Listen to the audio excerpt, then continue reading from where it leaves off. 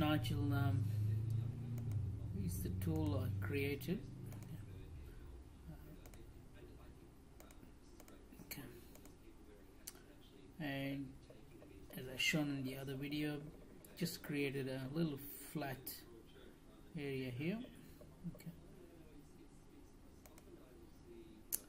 And so that just makes it easier to snap it, which I'll show you. Once you've done the special tool, you drag it to the station that you want, and make sure you got the tool symmetry set to 360. Set it to nibbling, only nibbling. Okay. The other important thing is obviously just double check with Amada whether the press M code is 555. Okay, and just go through the settings here, make sure they're set correctly.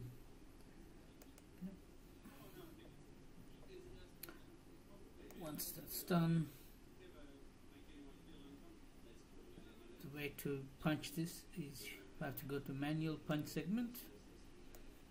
Okay. Select the tool, and I'm right clicking, so you can see that it snaps to different positions. If I click again, that's the snap point you want, so then you can just simply click.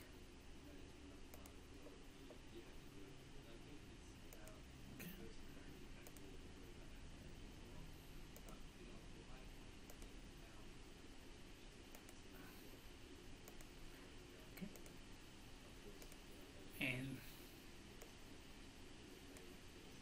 that's the kind of code, so you can change the feed rate and all that kind of stuff. So